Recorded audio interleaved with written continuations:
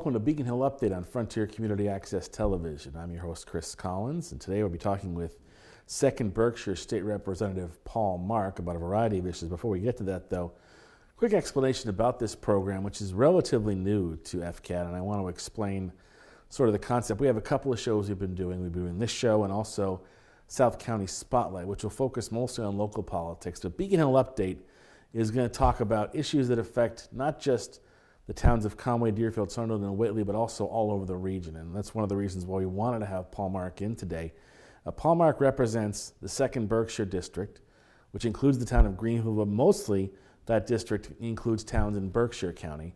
He also represents the town of Northfield. We'll talk, by the way, about the pipeline a little bit because it directly affects the town of Northfield and affects a lot of people here in South County. But first, Paul, thanks for joining me and coming down and making some time. Lots to get to, but the first thing I want to talk about is Bernie Sanders. Now, you recently opened for Bernie Sanders at a rally that packed the Mullins Center. This was shortly before Super Tuesday, in which Bernie Sanders really did very, very well out here in Western Mass. Mm-hmm. Not so much in the Boston and Springfield areas and the more urban areas, which allowed Hillary Clinton to actually win the popular vote. But why is Bernie Sanders a candidate you have chosen to throw in with? Well, it's an interesting story because, first of all, I was actually the first elected official in Massachusetts to endorse Bernie, and I'm co-chair of his statewide campaign, as it were, in Massachusetts. And when you mentioned the popular vote. So in a primary here in Massachusetts, it's not winner take all, right, like the Electoral College. So the delegate split between Hillary Clinton and Bernie Sanders was actually pretty close. So the funny story I tell about why did I end up endorsing Bernie Sanders is that in 2008, I was part of a small team of union members that were assigned to drive Bill and Hillary Clinton around New Hampshire. I remember this during the 2008 New Hampshire primary. So for the last 2 weeks of the primary, like Bill Clinton, I'm in the motorcade driving them around all over the state. Lots of fun. I was with them on the night that Hillary Clinton won the presidential primary in 2008 in New Hampshire. And what I always tell people is, but they never sent me a thank you note. Oh. But no, I tell that for two reasons. I tell it first because it's funny, but also because I don't want people to think that this is like because I don't like Hillary Clinton or because it's an anti-Hillary Clinton thing. No. The thing is that Bernie Sanders is the first presidential candidate I've seen, maybe forever, but definitely in a very long time, who is talking about issues that I talk about all the time, that people in this region are talking about all the time, and that I think people have been hungry for someone to talk about and really bring them to the forefront. And we're talking about universal health care, we're talking about relief for student debt and student loans, and making sure everybody can get into higher education, we're talking about the environment, and probably not the biggest, but a big thing and a very important thing, and one where he is completely unique. He is talking about campaign finance reform, and he's not just talking it, he's living it. Yeah, and one of the reasons why I was moved to vote for him, and I rarely disclose my votes, but I did so in my column, because I feel like everybody talks about helping the middle class, regular working people like us. Everybody talks about it, and every candidate tries to get that vote because it's a big part of the populace that you want that support of that demographic. Right. Bernie Sanders is the only candidate I've seen this year that when I hear him say it, I actually believe that and that's because he spent the last 30 or 40 years doing, everything he could to help the people in that demographic. No, absolutely. And we were talking offline before the show started. When you look at Congress, and especially the U.S. Senate, it's almost completely comprised now of millionaires. Yeah. And Bernie Sanders is one of those people. He's a person. He up in Vermont, he was the mayor of Burlington, he was a congressman, then he was a U.S. senator. And every time he's run from one of these races, he's overcome these odds. Nobody thinks he has a chance to win. And so, yeah, I think he really does believe in the middle class. I think he's proven it time and time again with his record. And again, the campaign finance thing is huge because when you decide the way you're going to run your campaigns is you're not going to take money from certain groups, let's say Wall Street, big money, whatever the case is, you do that at your own peril. Because it is so much easier to just take money. Someone's offering you all this money, take it, have the super PACs, have the dark money. It boosts your chances of winning. But when you make that decision, you are basically saying, I'm going to tie a hand around my back and I'm still going to try to fight. And to come as close as he's coming, people will say to me like about Massachusetts, well, he should have won Massachusetts, this is a liberal place. The Clintons have been campaigning since 1992, right, and this is a senator that won't take super PAC money. So the fact that it was close, Bernie Sanders didn't have a former president of the United States running around on primary day and the night before rallying people. They had me, and I'm happy, and the people out here responded to the fact that I was helping, but it's obviously not the same level as Bill Clinton showing up for something. she's got a pretty big, as we're shooting this, delegate lead. Mm-hmm. Can he hope to beat her at the convention, or is he in the race because he wants to be able to play a role in shaping the platform? I think at this point he's in to win, and he's still in to win even after Super Tuesday.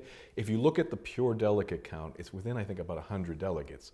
If you count people that have actually been elected delegates, the super delegates don't count. If you go back to 2008, at this point in the election, Hillary Clinton had a substantial lead in superdelegates. So superdelegates aren't committed. They can change their mind. So it's like Congressman McGovern, Congressman Neal. They count as superdelegates to the convention. They're just, what it really is you're an ex officio member that goes to the convention, no matter what you are in. But they don't have to pledge themselves. They can change their mind. And if Bernie Sanders wins every primary from here on out, the superdelegates are not going to make it that he can't be the nominee. It's just not the way it works. And when you look back again at 2008, Obama lost 21 of the states, including Massachusetts, and he lost Massachusetts big, whereas Sanders came really close.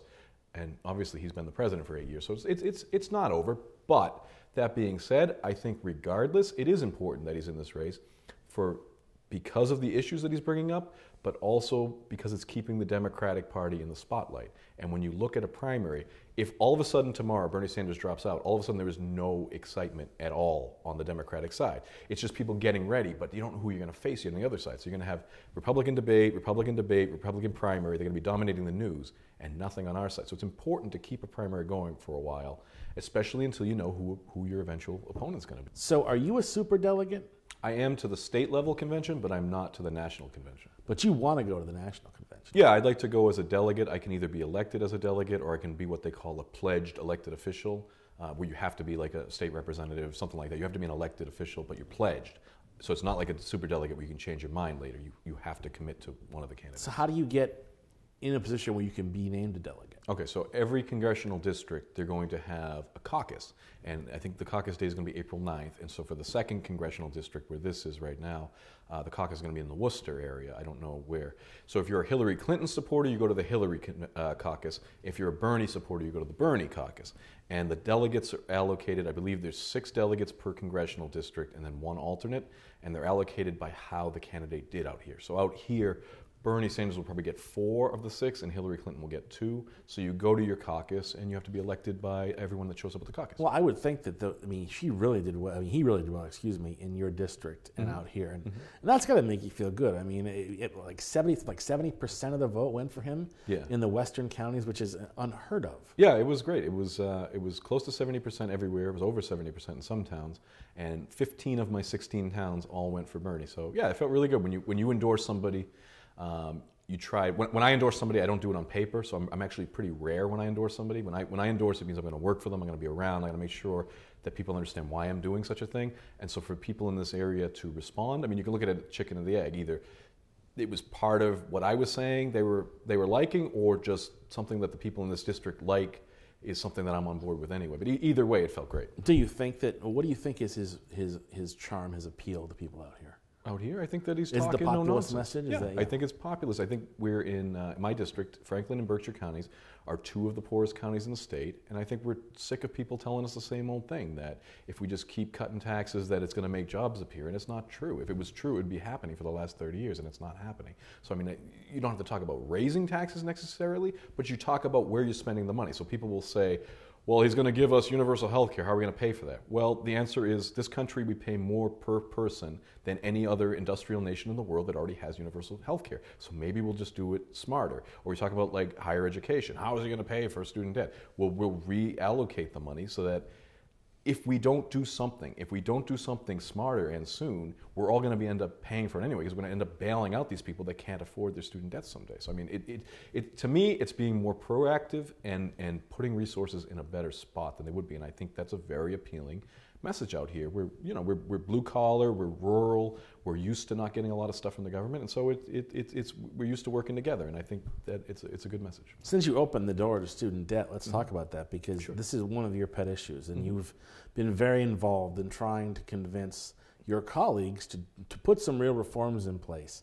And you know of what you speak, because you went to college, you took like the express route. You went from an associate's degree to a law degree in like record time, but in the course of that, you racked up tremendous student loan debt. How much do you pay, if you don't mind saying? So the funny story is actually, I went through 5 degree programs in 9 years, and I didn't rack up any student loan debt. And then I married my lovely wife, and I married into her $750 a month for her 1 degree from UMass. So yeah, so we paid $750. So you inherited it. I inherited it. That's even like more interesting. Say, she's worth every penny. But it's $750 a month. I mean, that's more than our mortgage. That's money we're not saving for retirement. We're not reinvesting in the local economy. It affects every single decision we make and will make for. I think she's got 20 more years to pay it. You co-chaired a subcommittee on this, and you went around to different parts of the state. And it seemed like, from what I understand, the stories of student debt were pretty much universal, no matter where you went. And so where is that process now? I know you put forth a series of recommendations for legislative fixes. Yep. Where are those? Are any of those close to getting passed, or where are we? Right. Okay. So we had the subcommittee. We issued a 9-point plan that was in the end of 2014. That translated into a bill that was filed at the beginning of January 2015, which was a 34-section bill. Very comprehensive, omnibus, whatever you want to call it, but containing many different items to try to tackle this from a number of different angles. Not just throw money at anything, control costs, encourage savings, private-public partnerships, student loan forgiveness, a lot of different programs. Where that sits right now is it's before the Higher Education Committee. I got over 60 or close to 60 co-sponsors, which is over a quarter of the legislature. So those are people that signed on to this as if it was their bill as well. The committees have to report by the 3rd week in March whether a bill is favorable, unfavorable, or for greater study. And so that's about 2 weeks away from now. We'll know if it's going to come out of the Higher Education Committee. Now, if it's determined to be needing more study, does that mean it's locked in committee hopelessly? Or no, what it means is, as a broad package, it's going to need a little more studying. More people need to look at it. But regardless, we're going to go into the budget process. And so last year, people, including myself and others, filed as budget amendments individual pieces of the bill. And in addition to that, the Attorney General, she's been working on things that, I'm not saying she got them from my subcommittee, but they are exactly in line. Same thing with Treasurer Goldberg. She's been doing a lot with financial literacy. So I mean, it's having an impact. And one of the things we recommended that's non-legislative is partnering with other government officials. Like Elizabeth Warren is going around making a lot of noise about this because they have different powers, obviously, at the federal level than we do. We can't change the interest rates, for example. But I think it's gotten a lot of attention. It's something I want to keep bringing attention to. I filed a resolution. I was one of 10 lawmakers from all over the country. We filed a resolution on the same day calling on our legislatures to come up with a way to make college debt-free. And we're not talking about free, that everyone just goes to college for free. We're talking about debt-free, that you get out. There's a way that it's paid for. You pay for it. Who knows how you do it? There's many different aspects. There's different plans you can go after.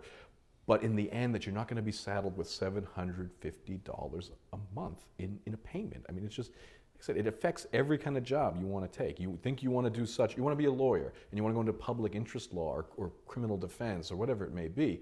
How do you do it when those loan payments start coming in? You can't. And so you end up going for the highest priced job, even if it's not what your heart was into. Is it possible that there would be a time when, as Bernie Sanders has proposed, college would be free to everybody? I mean, in Massachusetts, is that something that's even a possibility, or is it just sort of pie in the sky? I mean, it's something it's possible, but it's not something that I think is very likely anytime soon. I know President Obama, he proposed free community colleges. I mean, that might be where we end up going, and some of it will be vocational, and some of it will be purely academic. I mean, there's definitely a need, and I think we do public higher education better in this state than anywhere else in the world, and that's public and private higher education. I mean, that's what we're known for. When you look at Massachusetts, we can't afford to let our higher education system fall behind. People don't move here because of the weather. They move here because we have the best employees, the best students, and the best institutions of higher learning in the world. And companies want to be located around that. And that's true here in the Valley, that's true out in the Boston area, and we need to make sure we're doing everything that we stay on the forefront of that. What about loan forgiveness? That's one of the things that came up quite a bit, I think, during your discussions with your subcommittee. Is that something that's a possibility, or some type of a way to at least reduce the rate, if not forgive loans entirely? Yeah, there is loan forgiveness. There's bills in the works. Part of them are part of my bill, and then there's also individual bills that were filed by other people, including myself. One good example is social workers. So why would you give loan forgiveness to social workers? Because social workers need a master's degree. And if you just spent, say, $80,000 to get a master's degree to then go take a job paying $35,000 a year, who's going to be attracted to be a social worker? But we need people to be social workers because it's an investment in this Commonwealth. Social workers, every dollar you put into that, it's a dollar you're not spending on jail. It's a dollar you're not spending on drug treatment later. It makes sense to encourage people into that. And in one of my subcommittee hearings, I even said, the greatest social worker in the world might be sitting in this audience, but they might never go after that job, even though they love it, because they know I'm never going to get ahead. I'm always going to be behind the 8 ball, so why do that? So there's social workers, there was for nurses, nurse practitioners, there was a couple of programs. There's already a program in place for teachers that go into the inner city. So I mean, it's a model that can work and has worked, and I think it makes a lot of sense. Let's move to another issue that's got huge regional concern, and that, of course, is the natural gas pipeline. Stan Rosenberg was in the very chair you're sitting in now recently, and he said that, one of the reasons why he's not all that concerned is because of Article 97, which is a constitutional provision that basically says you can't impact or otherwise deface land that's been protected without a 2/3 vote of the legislature. Right. He seems to view that as an ace in the hole. So the people that are worried about this pipeline, should they really be as worried as they have been? Or is that something you think will protect this region from that project ever happening? I think people that are worried about it should stay worried and should stay vigilant and should stay involved. I think it's important that if you want to stop this pipeline, you need to be hitting it from every single angle, and that's whether it's local government, state level government, federal government, or even as private property owners and individuals. Now, that being said, in Massachusetts, we have a unique aspect to our Constitution, as you mentioned, Article 97, that protects public lands, and no other state in the country has this.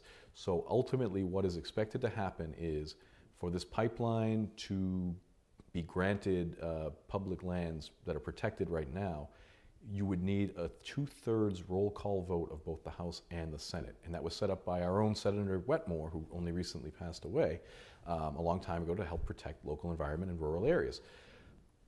It has never happened, at least not that I'm aware of, and I don't think it's ever happened, that if the local representative and senator are against a land taking in their district, that the rest of the state voted against them. So I find it very unlikely that if I stand up and say I'm against this, and Senator Rosenberg says he's against this, and Representative Kulik says he's against this, that the rest of the state is going to vote us down, because it could be them next.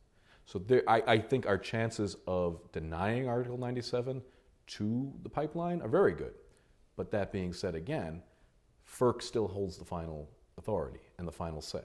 Yeah, but if it goes to court, I mean, theoretically, if it goes to court and FERC says, okay, it doesn't matter what you say, it's going to get challenged in court, then it could potentially go to the Supreme Court. Sure. And, it's possible, I suppose, the Supreme Court could overturn it, on an appeal, but I don't see how likely that is. So, and again, I'm not an expert at the Constitution, or I'm not a constitutional lawyer, but it is intriguing, but I guess in terms of the pipeline itself, you say people should stay vigilant, stay involved. What does that mean? Should they be writing the government? What should they be doing? What it means is don't take it for granted either way. Don't assume it's going to happen and give up, and don't assume, well, we have this Article 97, so we're safe. Keep talking to me. Yeah, I'm in favor of stopping the pipeline. Still write me a letter, because it helps me when I get up on the floor someday to talk about why we need to deny this, when I have 1,000 emails printed up and I say, this is why I'm against this, because the people at Northfield have sent me 2,000 letters saying they don't want this compressor station in their backyard. That's why I'm taking the position I'm taking. Well, it really affects their groundwater too, directly. Absolutely. That town especially, but then also here in the South County, I mean, it could really, really devastate the environment if in fact it is allowed to go through. And that's something you can't undo. Right. You mentioned people should write you. Are there other steps people can take to get the government's attention other than what they've already done, which is go to all these public hearings? Oh, absolutely. I mean, you should email, call, write, whatever you want to do. Go to office hours with your local officials. I know Representative Kulik is very responsive. He's been around a long time. I'm sure a lot of people watching this today have a personal relationship with him, and I think that's the same. The same could be said about all of the representatives and senators in this region. We want to hear from people. We want to make sure people are telling us, because the more we hear from you, the better we are down in Boston advocating for you. But so any way you can get in contact with him. So same thing with Congressman McGovern. Send him a letter. Go to his office. He has an office in Northampton. Let him know what you're thinking. We need to hear from you. If you don't know, then we assume everything's okay. It's a bit of a catch-22, though, because as a representative, you also have to worry about the economic impact of not having enough natural gas. And that moratorium that's in place makes it tough for people to sell houses, for people to open businesses. So there's that side of it, too. I mean, that's obviously got to be something that weighs on you a little bit as well. It's something to think about in Greenfield. But the interesting thing about Greenfield is where Greenfield is under the moratorium, the town council there sent me a letter stating their opposition, asking me to be against the pipeline. So, I mean, I have to assume that they represent the interests of the people in Greenfield, and that's what you got to stick with. I know that the mayor, though, has been pretty strong in saying that there needs to be more natural gas capacity allowed to come in to be able to get the kind of development that town needs. And most towns, I think, in this area, there needs to be an availability of natural gas for businesses to expand or to come to Massachusetts. So there's that part of the argument, too. There's also the possibility, if you need natural gas to move forward economically, then why not focus on conservation right now? And why did Berkshire Gas decide all of a sudden there was a moratorium? Like, they gave us like a 3-day notice. You're telling me you didn't see this a year in advance? But when we talk about the pipeline, there's no guarantee that any pipeline being built is going to change any of what we're talking about. There's no guarantee they're going to expand gas in Greenfield. And I know for sure they're not going to expand gas in Northfield, and they're not going to expand gas into the town of Windsor, which is 800 people, where they want to put the other compressor station in my district. And when we talk about price, I've heard this argument that it's going to make electricity prices go down. Well, nobody knows that, because if you start expanding capacity, you're also going to increase demand. And if it goes up into Maine, which is part of what's driving this, and it goes down into Connecticut, the prices might even go up. And if there's export, and I went to a Department of Energy, Federal Department of Energy seminar down in Pittsburgh, Pennsylvania, and they're all about export. And there's geopolitical reasons why that's a great idea, but it doesn't mean that if you expand capacity, price is going to go down, or there's going to be added availability anywhere. Let's shift gears to another issue that's come up recently. It's not so much an issue as much as it is an initiative. The Senate, under Senator Rosenberg and Senator Lesser, are spearheading an effort to engage more millennial voters, younger voters. Now, you just barely got out of the sort of quote-unquote millennial demographic, but you're one of the younger members of the House, and you're a young guy involved in politics. Is this a good idea? Is this something that the legislature should be doing more to engage younger voters? Yeah, I think it is a good idea, and especially with the generation that they call millennials. I think that's people born 1980 or after. But so let's say starting in the 1990s, what I've been reading is that people that are that young really don't have any interest in politics, and maybe it's a byproduct of living in an instant world where they've always had email and they've always had Facebook, and so they're used to getting an answer to things right away or expressing themselves instantly and seeing results. And when you're talking about the system of government, well, our system of government in Massachusetts was established in 1780. And it still moves at a 1780 pace. So sometimes that's frustrating for people even my age or your age. But the good news is we haven't had a dictator since 1780, and that's what it was designed to work like that nothing crazy happens like that. Not yet, but there's always, there's always November. Yeah, exactly. So I think a dictator with orange hair. So I mean, I think it is important to make sure that all groups, whether it's younger people or any group that generally either doesn't vote or feels ignored, is brought into the process.